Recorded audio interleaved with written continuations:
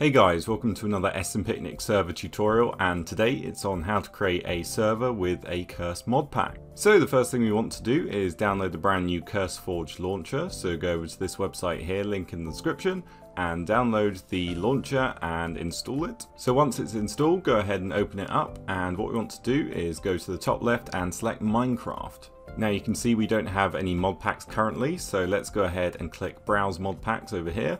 And then we can have a good look. There's a ton of them you can choose from.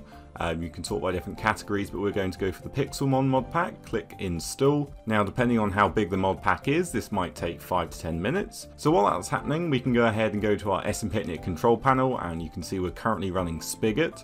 So we want to go ahead and click change down here. So once we're on this page, we want to scroll down to the categories and go to CurseForge on the right. And then this will have the same list of all the different mods.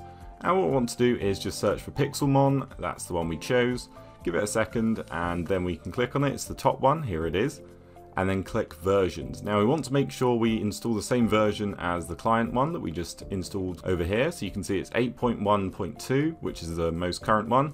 Click install on your server. You can obviously rename the world to whatever you want it to be, and then just click install. So now it will just start installing all of the server files. You don't have to do anything. This might take 10 minutes. I'm obviously going to speed this up. And here we go. You can see it has installed Pixelmon for 8.1.2. You can see it's currently running it and the server is online.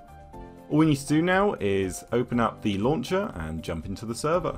So go to My Modpacks. You can see it's here. All you need to do is click play, and it's going to launch Minecraft. You can see it's running Forge, and we can click play again. So when it opens, it's going to load a few different things. This might take a couple of minutes or so, but it's pretty quick.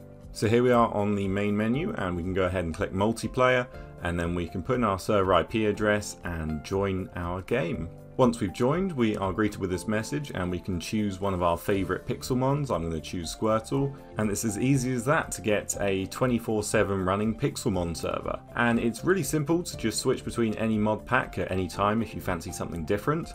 And you can go ahead and purchase your own server at ServerMiner.com with an instant setup, so you can get straight into the action and start catching Pixelmon. Now if you want to create your own custom mod pack with a ton of different mods, you can actually do that really easily. There will be a link in the description on how to do that with whatever mods you would like. So that is everything. If you have any questions, leave them down below. Links will be in the description. Hope you enjoyed. Subscribe, like, comment, and I will see you next time.